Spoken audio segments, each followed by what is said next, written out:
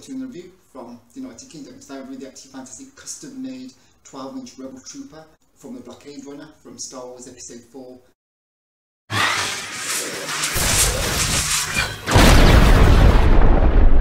So here we have the 12-inch version of the Rebel Trooper. It has been released before, but never ever in a vintage style box like this. This figure inside is basically the sideshow version of the Rebel Trooper. This box itself is from a company called Replicator Boxes and Inserts. They do fantastic custom made boxes for the Star Wars line, 12-inch figures, ships and vehicles. Really great, really fantastic customer service. If we just turn it around there, you can actually see some detailing at the back of the box there for you. Obviously it's got a couple of great shots there with the Rebel Trooper there, really great, and there's a great shot at the bottom there as well. The attention to detail on these boxes is superb. I mean, you know, absolutely fantastic. I love that shot there on the back of the box, really great. You know, it's very reminiscent of Star Wars, that is, when you see that shot there. Some detail on the side, that's some detail on the side of the actual figure itself.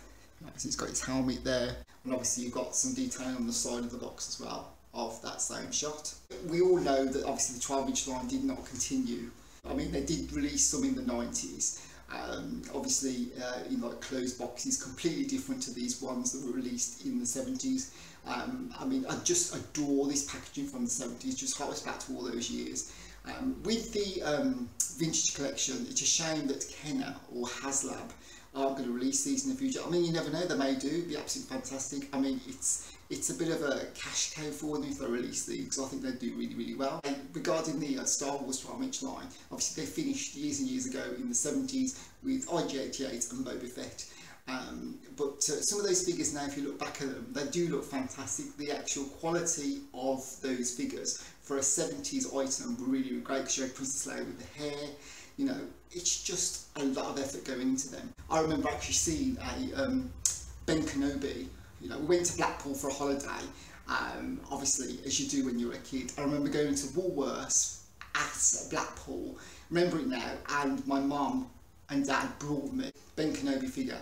I remember seeing the shop now lined up, I wish I had a picture of that, lined up with basically all the 12-inch figures. You had things like C-3PO, you had Han Solo, you had R2-D2. I remember seeing them clear as day now, lined up on the shelf in Woolworths in Blackpool. Obviously some of the lines were like coming to an end, and that's when they started to be sold off. And I remember actually seeing them towards the end of the run, seeing paletoy versions of Princess Leia, and it was basically something like, I can't remember what it was, something like £3 or £4, because I remember seeing, like, still seeing 12-inch Star Wars figures, you know, in the shops, you know, going back to 81, 82. I mean, it'd be fantastic if we can go back there in a shop to see that all again, because those memories just come flooding back to me now, you know, that time in Blackpool in the early 80s. So there we go, it's a quick rundown for you for the 12-inch, never released, in custom made box, Rebel Trooper.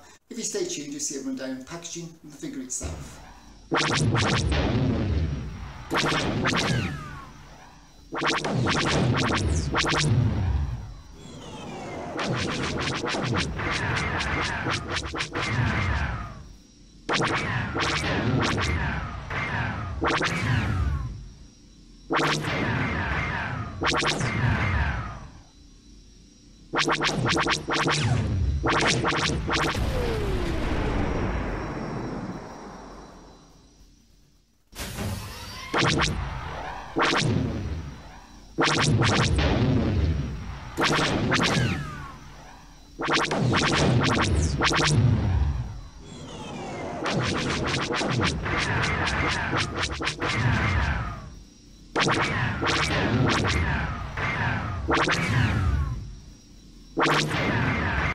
Thanks for watching the video today for the absolutely fantastic Rebel Trooper from Star Wars Episode 4.